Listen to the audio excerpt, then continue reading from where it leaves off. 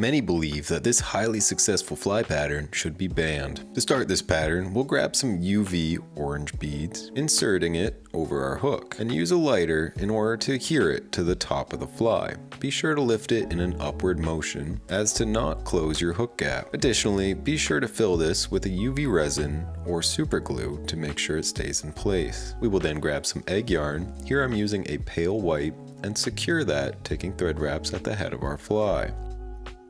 We'll snip it to length and pull away any loose fibers. We will then whip finish to hold everything in place, seat the knot, and snip it free. Finally, we will brush it out to give it a nice buggy look. The pattern is so simple and requires very little skill that many believe it should not be used in fly fishing. However, eggs are a natural forage and extremely productive at catching fish.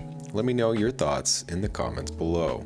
Most people don't know about this fly because of the one secret it holds. To tie it, we will grab some white Vivas thread, this is in 12/0, and secure that to a Euro hook, snap the excess free, wrap back towards the head of our fly, and grab this blue Squirmy Worm material. Now you've seen this fly before, but this material has a secret that I will show you at the end of the video. Secure the Squirmy Worm to the head of the fly.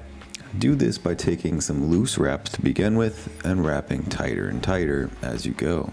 Once secure, pull the Squirmy Worm material to the side and snip free. We will then whip finish to hold everything in place for our next step.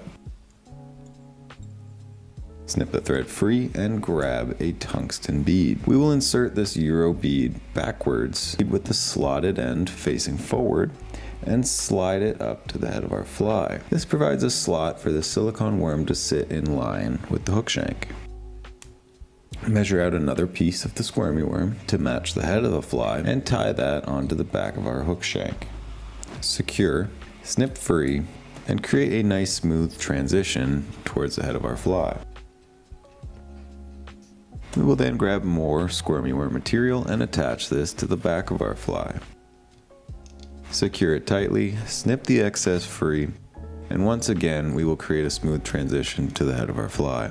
We can begin wrapping the Squirmy Worm material forward to the head of our fly. Do this by taking loose wraps forward, using your finger to hold it in place. If the wraps are too tight, a single fish's tooth will destroy this body in no time. But if you take loose wraps, it will withstand a few more. Once at the head of the fly, we will secure, taking wraps both in front as well as behind our Squirmy Worm material, and snip free. Whip finish to secure everything in place, seat the knot tightly, and snip it free. The Squirmy Worm is a highly successful fly pattern that has proven itself over the years. Best fish in high waters after a rainfall event. This tungsten bead will help you sink down there and get noticed because of its one little secret. It glows in the dark, helping it stand out in these turbid waters. If you want to try this fly out for yourself but don't tie, you can visit my website and submit a custom order. Thank you guys for watching, subscribe for more, and I will see you in the next one. If you want to catch more fish, today's fly is for you. To start this pattern, we'll grab some 140 UTC in fluorescent pink, secure that to the hook shank, and snip the excess free. Continue to the bend of the hook, grabbing some pink Squirmy Worm material. We'll secure this tightly to the back of the fly, wrapping towards the bead. Flatten the body out as much as you can, but don't worry about it too much because we'll be covering it in our next step. Once we're happy with how the tail looks, grab a second piece of Squirmy Worm material, tying it on the body of your fly, wrapping back towards the tail. Once complete, return your thread to the head of the fly, and begin wrapping your Squirmy Worm material in loose spirals. Pulling the material too tight can result in it falling apart after the first fish. Once you reach your thread, secure, taking thread wraps both in front as well as behind, and snipping the excess free. We will then whip finish to hold it in place. If you want to win this fly, comment #flies below, and if you would like to support the channel and purchase a few, you can visit my website. Subscribe for more, and I will see you in the next one. Today we're going to be tying up one of my favorite variations of the Golden Retriever. Now, this is going to be a longer format video for those who want to follow along. We're going to be using a 3X hook. This is in size 6, and it's paired with a Firehole Stone 5 30-second bead. We're going to use some flat Ultra Thread 140 in black.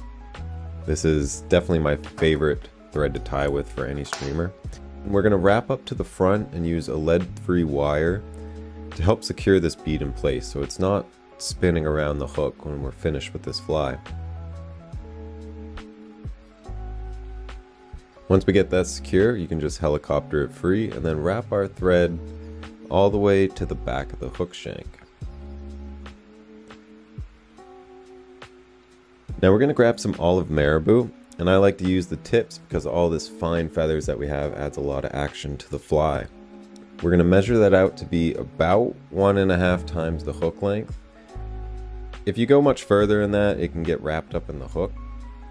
Secure our feather to the hook, fold over the marabou, and then wrap our thread all the way to the front, fold the marabou back over, and then secure at the head of the fly. This is just going to help us build up a body. So once we get that tied down, we're going to snip that excess free and then try to get all these feathers to lay flat. Next up, we're going to grab some crystal flash. This is in olive, but orange also looks really good with this olive pattern as well. Secure that to the hook and then fold it over and secure it on the other side. That way we only have to use these 4 strands to do both sides. We're going to secure it down a little bit tighter. And then we're going to snip it to length, and we want it to be a little bit longer than our marabou. Next up, we're going to grab some UV Estaz, and I like to trim off the tips of it, and that way we can just secure the braided line of it straight to the fly.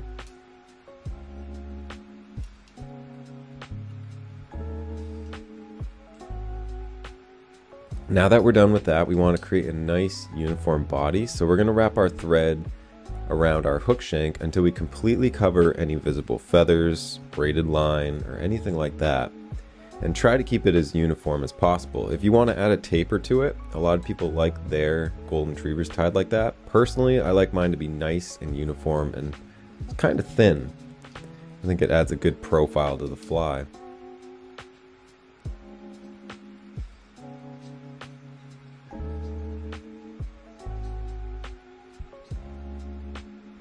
Now once you're happy with your body, we can move on to the next part. So we're going to grab our staz and we're going to start to wrap that up the fly. Now you want to keep some of this black underbody visible, so we're going to give it a little bit of space in between, and on each wrap we're going to grab the staz and start to pull it backwards so we're not trapping any of the fibers underneath it.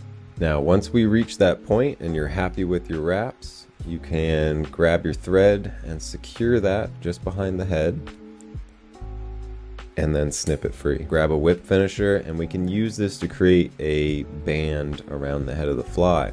You can use as many or as few wraps as you want, as long as you use enough to secure it, about 6 to 8 wraps. I like my band to stand out a little bit. I think it's a cool little addition to this fly.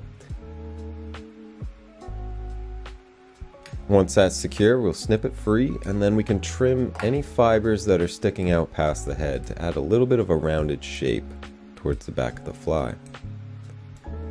And then once we're happy with everything, grab a little bit of head cement. A little bit goes a long way, and then use this to make sure our thread wraps are going to stay in place.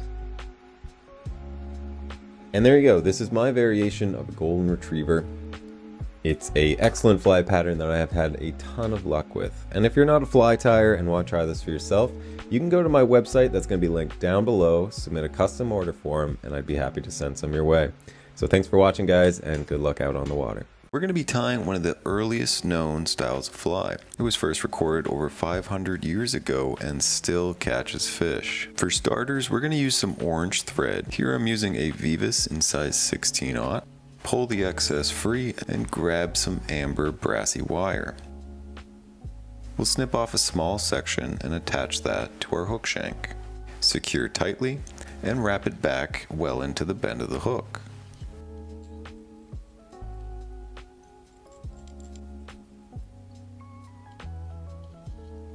Once complete, we will start creating a transition towards the head of our fly. One of the easiest ways to do this is to wrap your thread to the head of the fly, proceed to wrap back towards the bend and stop just short of where you did previously. Continue to do this several times until you reach the head of the fly once again.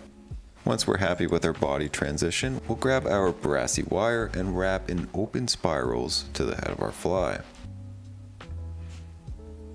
Secure by taking thread wraps both in front as well as behind our brassy wire. and helicopter the excess free. Wrap back slightly onto the body and grab some dubbing. Here I'm using a orange synthetic as well as a hare's ear. We'll blend these together, create a dubbing noodle, and wrap that around the body of our fly.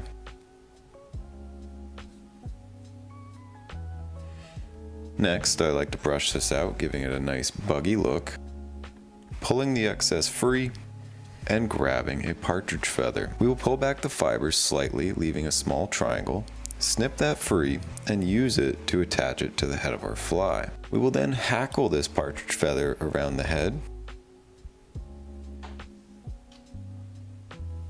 secure it tightly, and snip the excess free. Pull the fibers backwards and wrap onto them slightly, giving them a brushed back look. Next, we can whip finish, holding everything in place. Snip free, burn off any excess fibers, and use some UV resin to add durability. This is a modern variation of the classic soft tackle Partridge Orange. While the pattern is over 500 years old, it still catches fish. If you enjoyed today's video, make sure you go down below, and if you want to see more just like it, hit the subscribe button, and I will see you in the next one. This fly resulted in catching my largest steelhead to date, and today I'm going to show you how to tie it. To start this fly, we'll use some Beavis in orange. Bring your thread to the head of the fly and insert a lead-free wire. This step will help secure our tungsten bead in place. Helicopter the excess free and continue wrapping into the bend of the hook.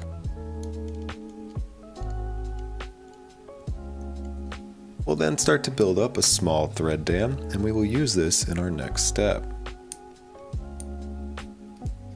Grab some brown biots. Select 2 biots and put them into a V shape, securing them to the back of the fly. We'll take time to wrap back into the thread dam we just created. This will result in helping to splay out our biots in a V shape. We will then further secure our biots and start to build up a body transition. We'll then grab some hot orange brassy wire, securing it tightly to the hook shank and wrapping back towards our biots.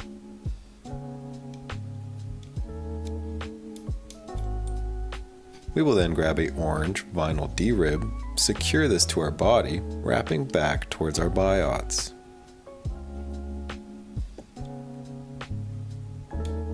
With this step complete, we will take the time to build up a nice smooth thread transition and begin wrapping our vinyl D-rib forward in closed touching spirals. Once we reach our thread, we'll secure, taking thread wraps both in front as well as behind, and snipping the excess free. We will then grab our brassy wire, wrapping it forward until we reach our thread. Secure tightly, taking wraps both in front as well as behind and helicoptering the excess free. Next, we'll select a small piece of uni mylar, this one is in pearl, and secure it to the top of our fly, wrapping back onto our vinyl ribbing. Then we'll grab a turkey tail, select about a 1/4 to a 1/2 inch section, securing it above our mylar. We will then grab some orange silicone legs, attaching them to either side of our fly and securing it tightly.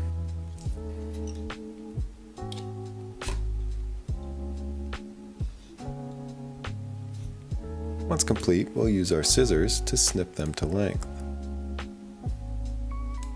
We will then grab some dubbing. Here I'm using some orange ice dubbing, create a dubbing noodle, and wrap this tightly around our body, being careful not to trap the legs in the process. Continue wrapping your dubbing until you reach the head of the fly. Fold over our turkey tail, secure it, followed by our mylar. Once secure, we'll snip them free and whip finish to hold everything in place. Snipping your thread free once complete, we will grab some UV resin and paint this over the back of our fly. This step will add durability but also give our fly pattern a nice shine.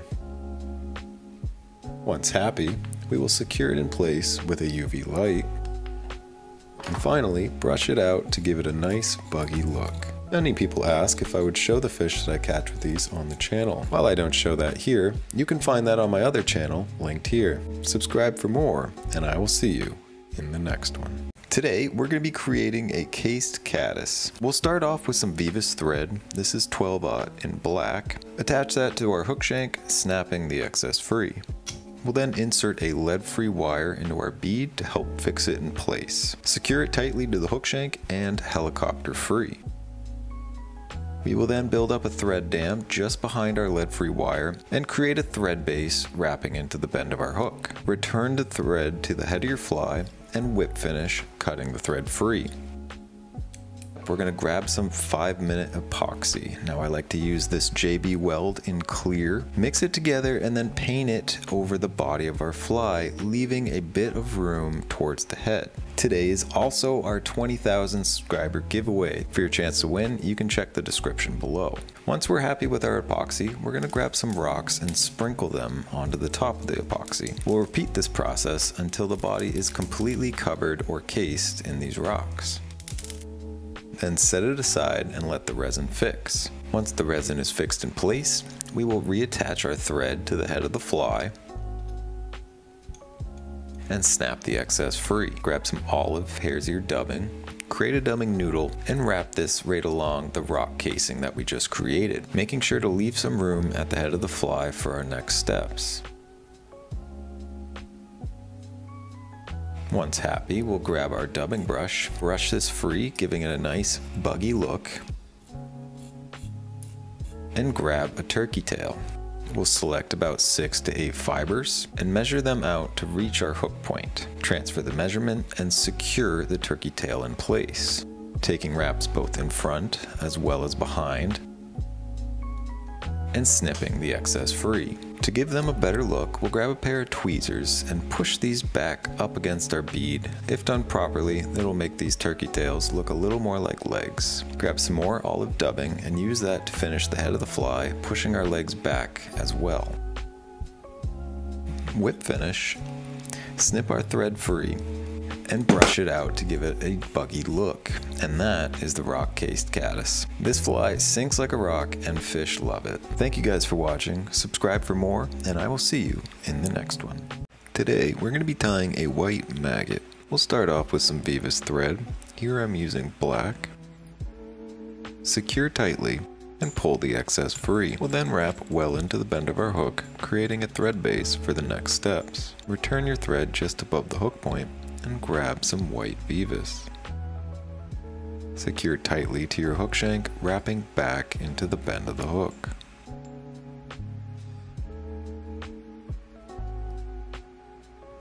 Once secured, return your thread back to the head of the fly and grab a rubber band.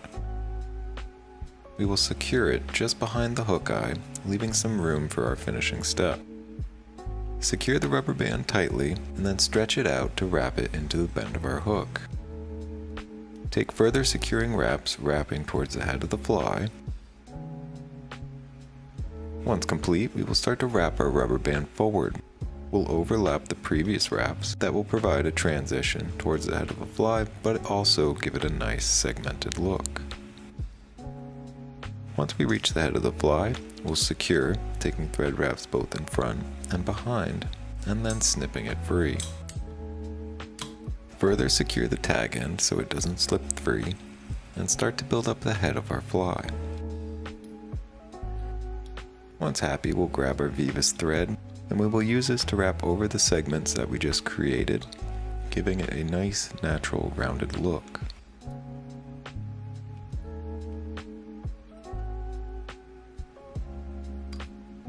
Once we reach the head of the fly, we will secure the thread and snip free. Whip finish, snip your thread free, and grab some UV resin. We'll paint this over the entire fly. Not only will this add durability, but it will also give it a glossy look. This is an excellent pattern to use for just about any fish. If you'd like to win this fly, you can comment #flies below for your chance to win.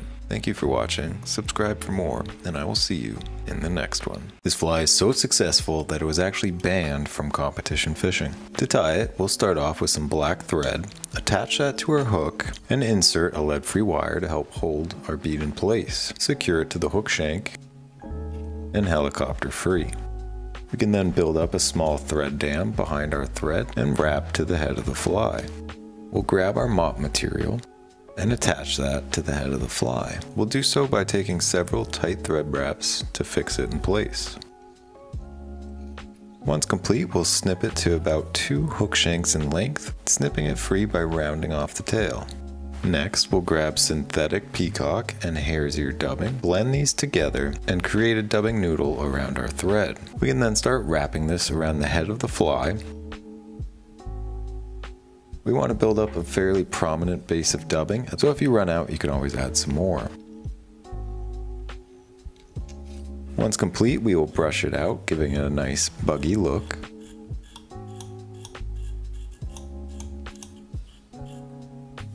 Secure by whip finishing and snipping your thread free. The Mop Fly is a very easy and extremely productive pattern. I've created some fly kits, so if you want to try this exact pattern as well as another one, you can check that out in the comments below. Thank you for watching, subscribe for more, and I will see you in the next one. Tired of throwing away your squirmy worms? Well, this pattern is for you. We'll start with some flat black thread, attach it to our hook shank, and snip the excess free. Continue wrapping to the bend of the hook and grab some squirmy worm material. Here I've selected to use this light blue color, glows in the dark. Secure the material in place by taking some loose thread wraps at first and beginning to wrap tighter and tighter to secure it to the hook shank. This will help prevent your thread from cutting through the material, ruining your fly. Snip your squirmy worm material to length and select some medium green wire. Insert this into your bead and secure it tightly, wrapping back towards our tail. We'll then select a dubbing blend. Here I've used chartreuse,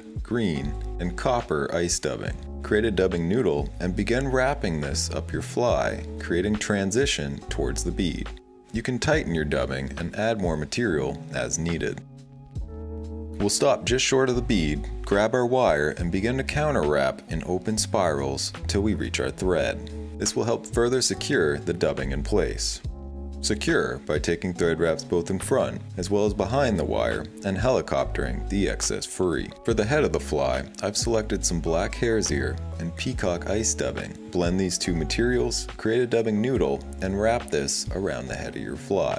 Once complete, we'll brush it out to give it a nice buggy look. This fly is excellent at catching fish, but still functions as a great caddis pattern once the tail is lost. Highly suggest stocking up on a few of these, as they can be a great chimeric fly. You can find them on my website listed below, and if you'd like to win this one, comment #flies in the comments below, and I will see you in the next one.